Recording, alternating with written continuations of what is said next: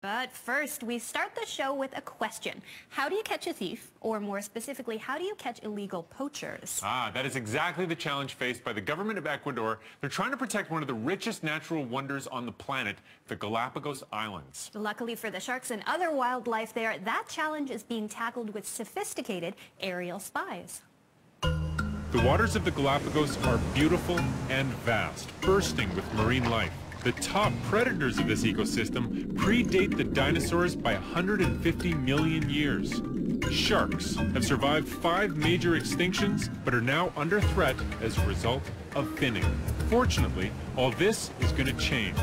The skies over the Galapagos will soon be patrolled by an unmanned aerial vehicle, or UAV, called the Picaro, the ultimate eye-in-the-sky, or eco-cop. Picaro is first about conservation. The Galapagos Islands has a terrible problem with poaching. The name Picaro is the Spanish name given to the blue-footed booby, so it's a funny bird name for us. Picaro is probably a much nicer name, and the students really developed the name Picaro. Unlike military drones, the Picaro will be completely autonomous. It will be able to take off, follow a flight path, and land on its own without a runway. Constructing a plane that flies itself is a challenge. Every component has to be tested thoroughly. We're testing a sister plane to the Picaro, and probably the best way to describe it is when a pilot learns to fly, they don't always learn to fly in the aircraft that they'll end up flying, but a pilot is the critical component. And so what we're testing today really for the Picaro project is the autopilot and vision system, the eyes of the plane, and the ability to fly the plane autonomously. It's the same electronic system in the aircraft today that flew as the one that's going to be built down in Quito. So the platform is different, but the electronics is the same. 2 teams are collaborating on this ambitious project. Faculty and students of Embry-Riddle Aeronautical University in Daytona Beach, Florida, and the University of San Francisco in Quito, Ecuador. The teams meet every week via video link. Can you show us how far you've gotten with the plane? Okay, so basically the airplane is ready and fully assembled. We have a few components left. We have the engine, the installation almost ready. We have to test the engine first in Quito due to the altitude. Behind, we have the electronic component bay where the batteries, the communication system, and the autopilot are placed. The islands of the Galapagos are volcanic, and the terrain is very rough. It's a crossroads of ocean currents and air currents. Snorri Gudmundsson is one of the world's great aircraft designers, and Snorri's been really the lead in helping us put the aircraft together, but we'll have to launch it over short distances, land in short distances, so we'll have to have good control of the airplane. Yeah, it's a pretty special problem we're trying to solve. From a certain point of view, it's a maneuverable glider.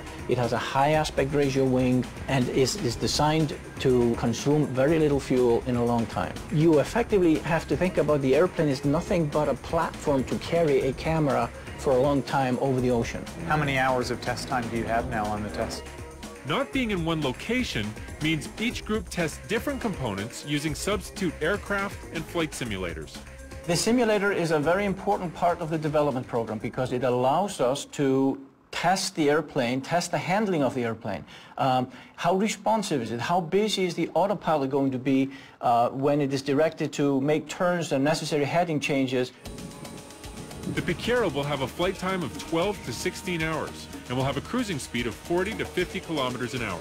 It will carry a lot of fuel, and once all of that fuel is consumed, from an aerodynamic standpoint, it's almost a different airplane because of the inertia has changed so much that it will behave very differently immediately after takeoff and just before landing. It's really nothing that we don't think we can handle.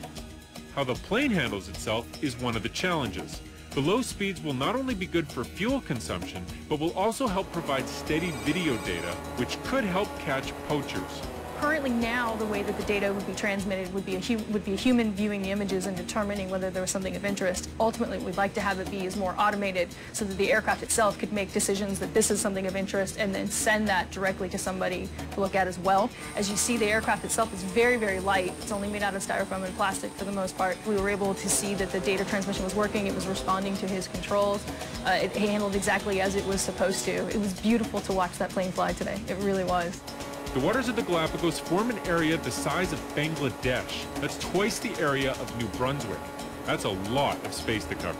The airplane needs to be inexpensive to make, maintain, and fly. In the end, we'll have perhaps 30 of these Picaro planes flying, and the labor required to fly that many would be too great. So these planes will be autonomous. We will make the imagery that the planes are gathering available online.